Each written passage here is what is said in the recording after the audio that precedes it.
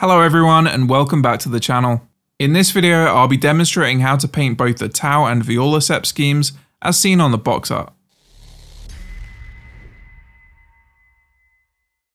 So during my time as a studio painter I got to paint both of these two schemes, Tau actually being one of the first projects I was lucky enough to work on around 10 years ago now.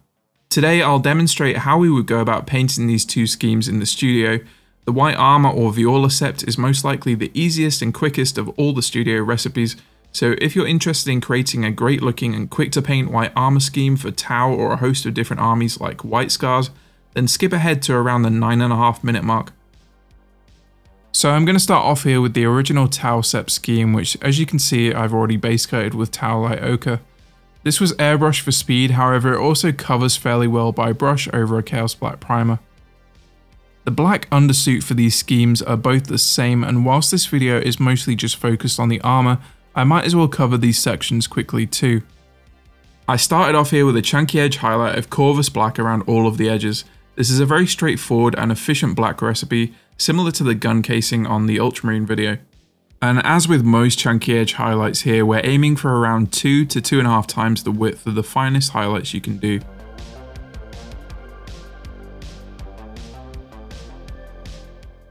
Once that's done, I place the next stage highlight with a 50-50 mix of Eshin Grey and Dawnstone within the previous stage.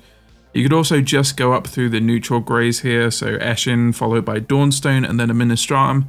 However, this way the transitions are still not noticeable and it saves having to do the extra stage.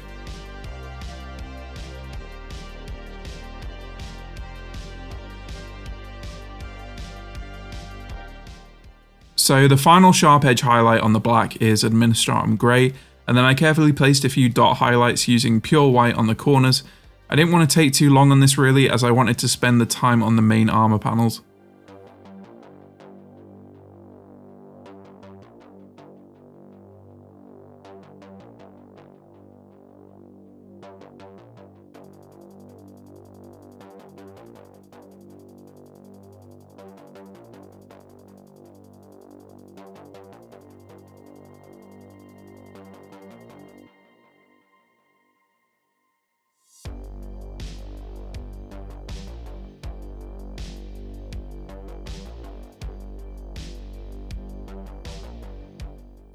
So with the black out of the way now, it's time to paint the main Tau Sept armor. As mentioned previously, these areas have been base coated with Tau Light Ochre. Then I'm going to run some thinned down scrag brown around all of the panel lines and into the recesses.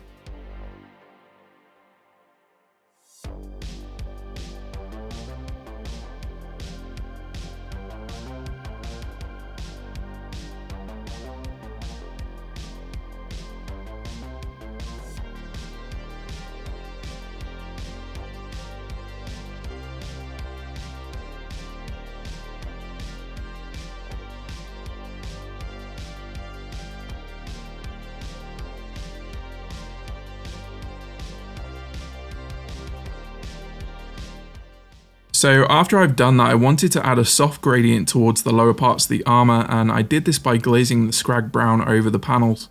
This adds a nice richness to the ochre and helps to describe the volume of the armor. It's particularly useful on these larger battlesuits and vehicles.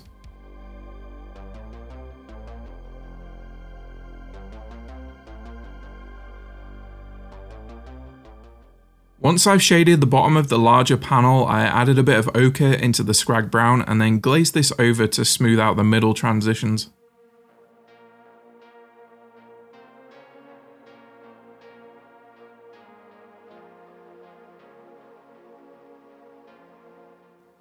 Once that was smooth enough, I decided the panel lines needed a bit more definition than the recipe I had written down.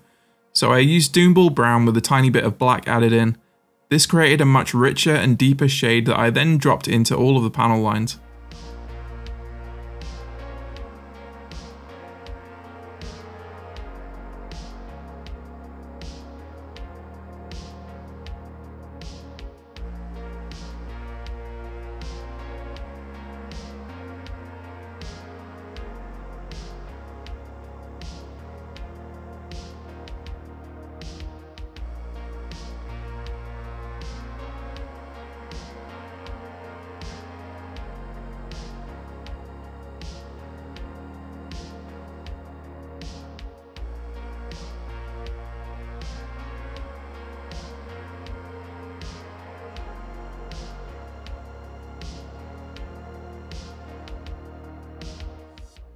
So there's only 2 highlight stages on this armour, and for the first chunky stage I used Ungor flesh.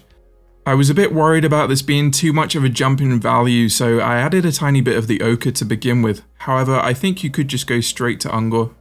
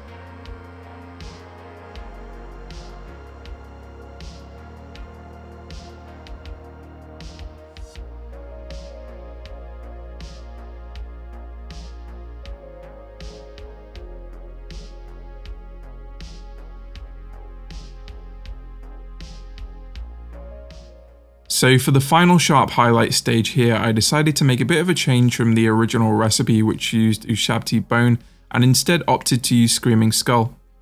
This is a bit brighter and helped to give more definition to the edges of the armor.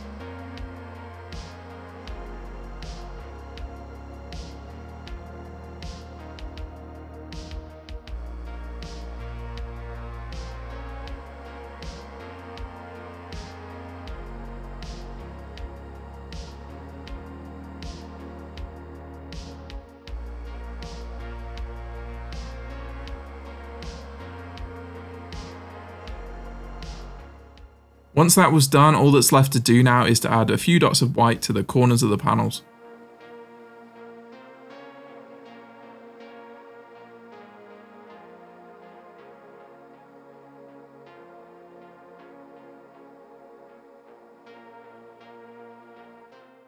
And here we have the completed Tau Sept armor.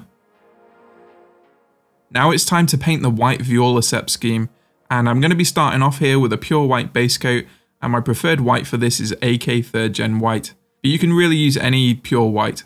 I would also advise on using a light primer for this, as it makes it much easier to get a smooth base coat, and my preferred primer for this is Tamiya white or grey. Again, I'm going to glaze into the lower parts of the panels. This time I'm using Baneblade brown, and I've added a small amount of glaze medium to this, which I find quite useful for lighter colours to help smooth out the blends.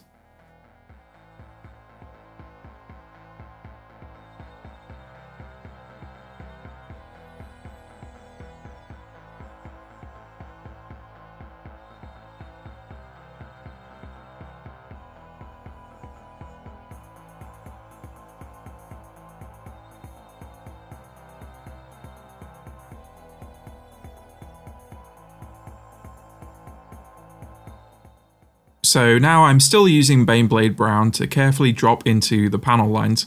This is applied quite watered down to allow it to wick into the recess. You could also probably skip the panel lines here, as I decided to deepen the shade next. So for that deep shade I used Gawthor Brown, again applying this as a more controlled line shade.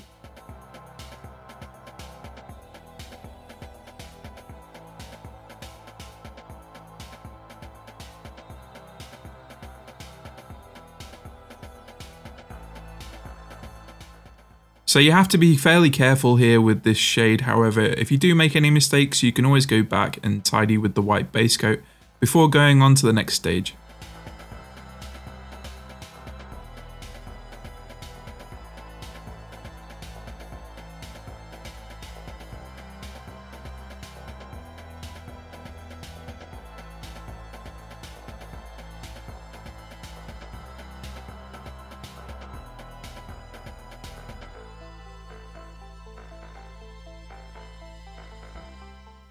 So this is one of the very few heavy metal recipes with no edge highlights.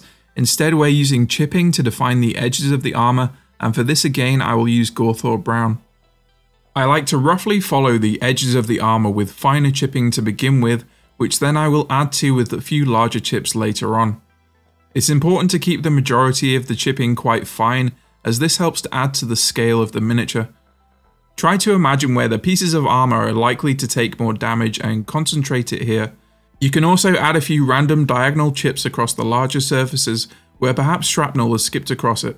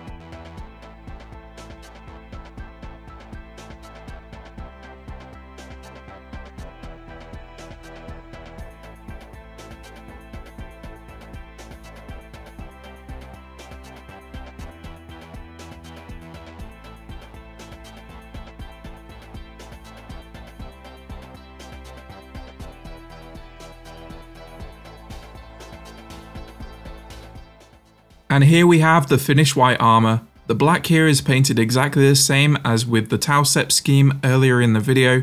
Overall, this is a very simple yet effective scheme that allows you to spend more time on other detailed areas and markings, and it also looks amazing on the tabletop. That's it for this video guys, hopefully some of this has been useful and thanks for watching.